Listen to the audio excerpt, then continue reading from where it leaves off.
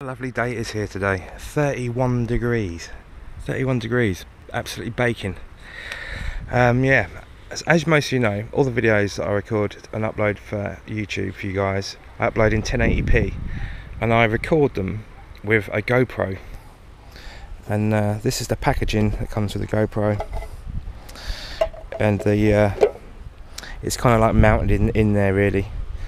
And so yeah, this is a nice piece of this display box. Is too good to throw away, hence I kept it. Well, look, it's perfect. I've drawn around the lid for this, and I'm going to cut it out of this plastic box. I think the other side of this box, I'm going to have to cut out the inside of this. Yeah, I'm going to have to cut this out, and then I think I'm going to cut a blank out of this material, and I'm going to glue it on the outside. I might even bolt it on or something, but I'll make it so you can actually see the capacitor working inside. I think that'll be a nice touch.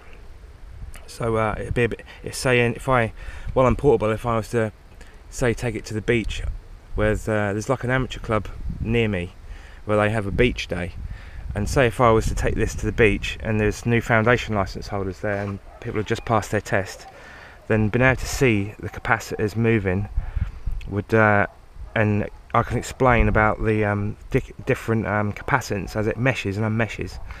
I think it'd probably be a good learning tool. So yeah, I'm going to cut that back out. I'm going to mount some of this nice plastic, and I'm going to do this one, and I might even do this one so you can see all the workings, but again it still stays waterproof. Well, there's a little update for you. I'm still waiting for the capacitor. Oh well, see you later. M0VST.